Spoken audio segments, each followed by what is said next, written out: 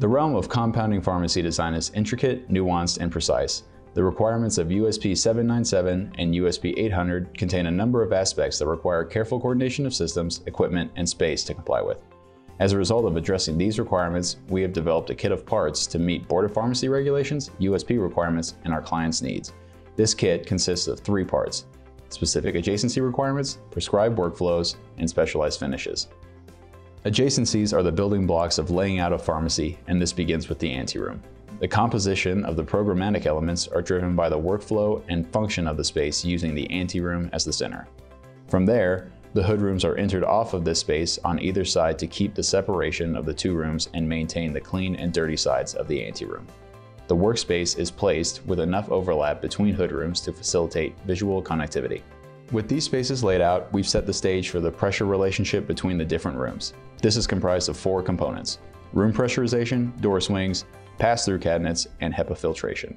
Regarding pressurization, the USP 797 room begins as the most positive space, and as we move through the anteroom and into the work area, the airflow becomes progressively more and more neutral. Due to the nature of the drugs being compounded in the USP 800 room, the space is required to be negatively pressurized. This room is then directly exhausted to the exterior of the building. Pressurization in the rooms is monitored and displayed so that staff are able to quickly and accurately document this information without having to pass into the restricted zone. Doors for each of these rooms swing in the path of the airflow in order to minimize cross-contamination. Pass-through cabinets are designed to be interlocking as an added measure to maintain the proper room pressurization between spaces. HEPA filtration is installed inside each of the compounding rooms and anteroom to meet particulate counts. We touched on the concept of the separation between clean and dirty, and if we take a more in-depth look at the anteroom, we can see that the segregation of the room into these 2 sections is critical for proper operation. A point of demarcation via a physical red line in the floor separates the 2 sides.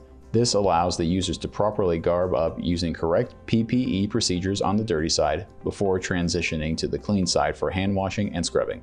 Equipment placement in this space aids in the doffing process and maintains the flow of dirty to clean. The use of scrub sinks, clean room dispensers, PPE devices, and hands-free elements help workflow and maintain cleanliness. As we move from the anteroom into the hood room, there's equal attention paid to the location and placement of equipment for optimal flow. Compounding workstations are set up with the intention of 1 person working at the hood at a time. Although this space may look small or cramped, it is designed with the intention that pharmacists and techs have access to 90% of the tools they need from a centralized, seated position, with the goal of increasing workflow efficiency and decreasing the risk of errors or cross-contamination. The second component of the kit of parts is workflow, and a crucial component of this is visual acuity.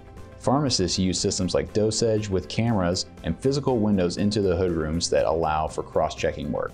This transparency allows for visual communication to occur between pharmacists and techs without entering the restricted zones. Telephones in the hood rooms and walkie-talkie systems like Vocera are used to aid in facilitating communication so that large volumes can be processed efficiently without the need for additional doffing.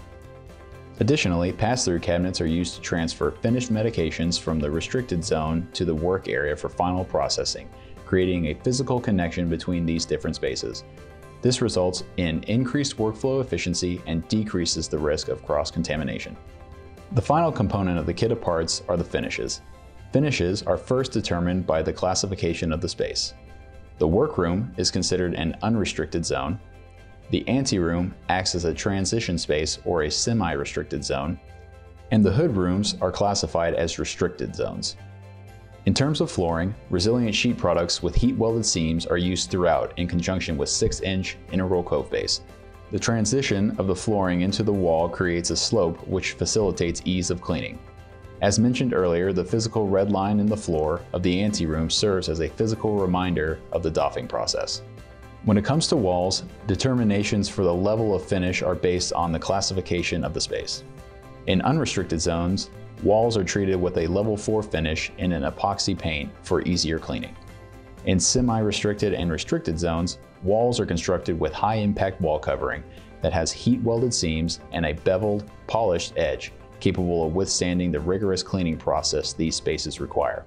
Special sealants are used, which when dry are hard to the touch and in accordance with Board of Pharmacy requirements. In conclusion, This kit of parts has been intentionally designed to comply with the requirements of both USP 797 and 800, in addition to creating an efficient workflow that expedites the compounding process while maintaining a highly clean environment effective at protecting the safety of both patients and providers.